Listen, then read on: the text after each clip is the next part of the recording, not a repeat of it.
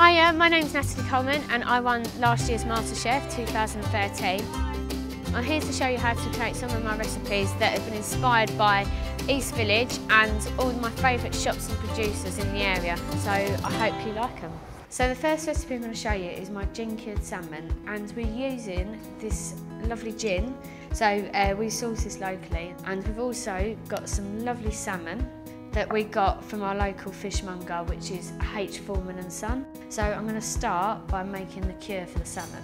We've got some juniper berries, which go really well with gin, and we've got some black peppercorns. So I'm just going to pop these into a dry pan and we're going to toast them off. The next bit of our recipe, we need to get our rock salt, and we've just got some ordinary caster sugar also that will go in with that. So we're just going to pop that into our bowl, just like that, and then we're going to add our spices, so our black peppercorns and our juniper berries. So we'll just give it a good little grind. And as you can see, that's about right to add to our cure. Maybe get a smaller pestle and mortar, because this one's a bit heavy.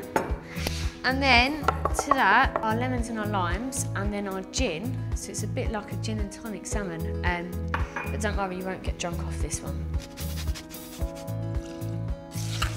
So this is where you get your hands sticky now. So you get the rest of the cure and you want to massage it into the fish, so give them a little rub. And then we want to wrap it tightly in cling film and then put it straight into your fridge. So we've taken our salmon out of the fridge and I've just removed the cling film. And so this is what it will look like after. And as you can see, the flesh is firmed up a bit.